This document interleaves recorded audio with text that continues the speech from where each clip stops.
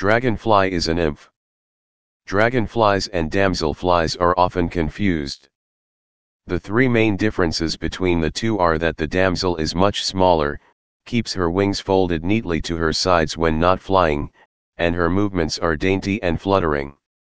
The larger dragonfly holds his wings out like an aeroplane when not flying and is very agile in the air. Interestingly, it takes the dragonfly nymph several years to reach maturity, and during that time, it lives in the water.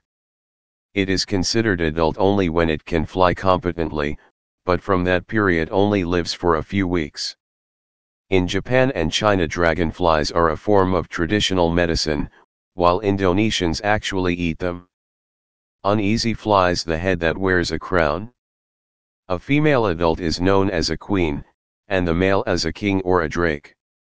The male of these little creatures is quite aggressive, particularly when defending its territory or protecting the female carrying its sperm.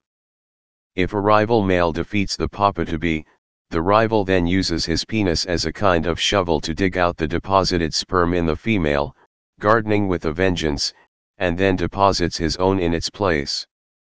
This could occur several times, so by the time the poor little female finds a suitable spot under the water to deposit her eggs, she's so exhausted that the male often has to pull her back out.